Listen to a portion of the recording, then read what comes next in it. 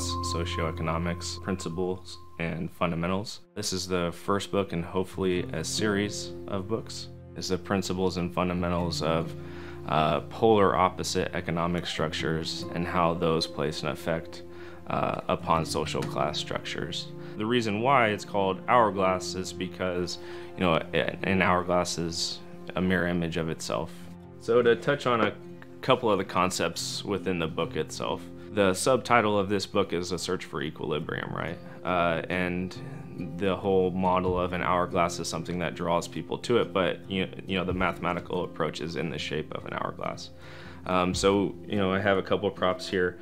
When we think about an input to output system, we think normally, and I remember 7th, 8th grade when they were teaching us, the simple scientific method of you put something in and you take something out in a different state. So right now, what we have is, you put something in, you close it, you wait, you take it out. The problem with this though is as you open this box, there's outside influence going into this and there's outside influence pulling it out. And then once you fill that box, then you need a larger one. The same things apply, but there's a lot more variables in play. So we have a larger box here, which same concept. You open something and put something in and close it, wait, open something. But now, what we forget is what is actually happening, which is, we have an hourglass here. So, looking at an hourglass, right? Very balanced, very consistent flow. What we talk about in this book here is mainly this control point where there's consistent flow and predictability, and the other portion that we talked about is there's no outside influence that's affecting the rate of change. So that's where you look at this and you think, what can this describe, and how is this different than the approach of just opening a box, putting something in and taking something out. The only thing that can manipulate this is any sort of internal influence, and we kind of talk about that in the book itself, and we'll continue to talk about in further volumes. I am a golf instructor, so I can hit a golf ball very far. Sometimes straight, sometimes not. I also, I enjoy teaching golf, and surprisingly enough, I do use similar concepts in very basic form of this into golf game and teaching.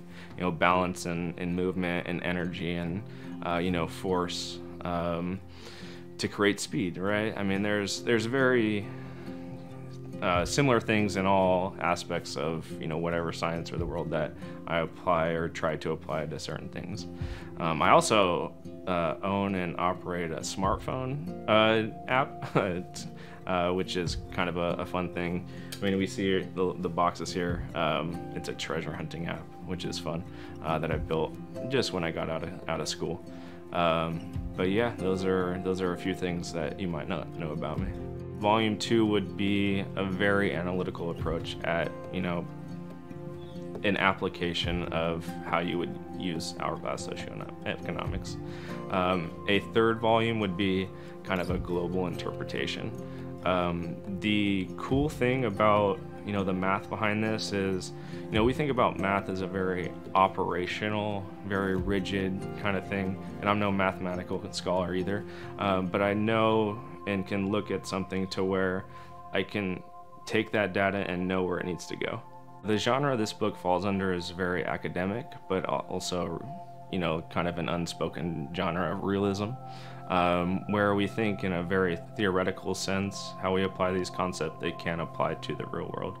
Readers that I think would enjoy this would be definitely deep thinking people, but that can also see and interpret the mathematical side of the book itself. So where this may be theoretical, you can apply real-time data to it. If you want me to, continue writing more and get me away from my day job, buy the book, which is available on, Amazon. I've seen it on Walmart, Writers Republic, straight from their website. But yeah, if you want to see Volume 2, you got to buy Volume 1.